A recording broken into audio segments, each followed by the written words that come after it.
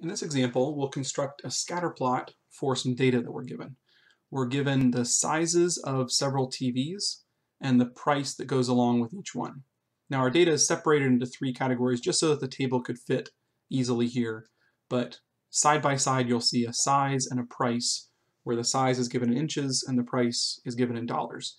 And we want to construct a scatter plot where we compare these two variables. Now when we construct a scatter plot, we have to pick which variable will be x and which one will be y. It's not crucial that we pick it in the right order because it turns out if they get switched, much of the analysis we can do is still the same.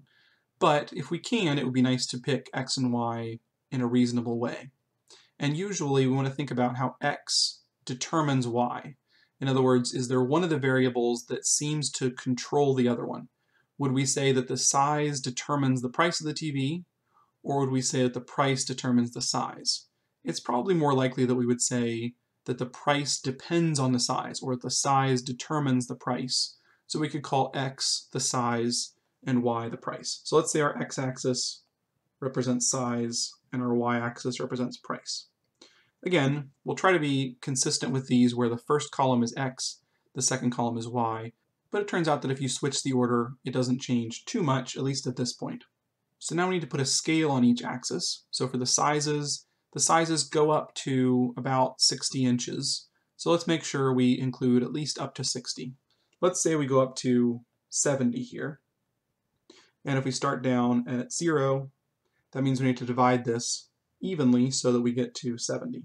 So halfway there would be 35. And then if we divide these by 5s,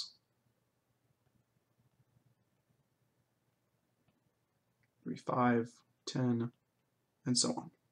Then the prices range from 200 to about 2,800. So let's say we include all the way up to 3,000. And let's mark it in increments of 500. Now for each value in our list, let's take the first one for instance. The size is 43 inches, the price is $500. So on the horizontal axis, the size axis, we'll go up to 43, which is around here, between 40 and 45. And then on the price side, we'll be right at 500. So we want to find out where those two cross, which is right around here. So our first point will be right there at 43 inches and $500. For the next one, we'll go to 55 at $900. So 55 is right here between 50 and 60. $900 is right here, right under 1,000. So those two look like they cross right around here, which gives us our second point. And then we'll continue for the rest of them without showing each one in detail. I'll just show the final picture here in a moment after we've drawn all these points.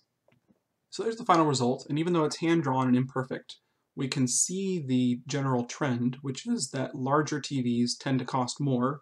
So there's this general upward trend as you scan through this picture. And that's really the value of a scatter plot, is to look for an association or a connection between two variables to see if there's a relationship. And this one looks like there's this upward trend.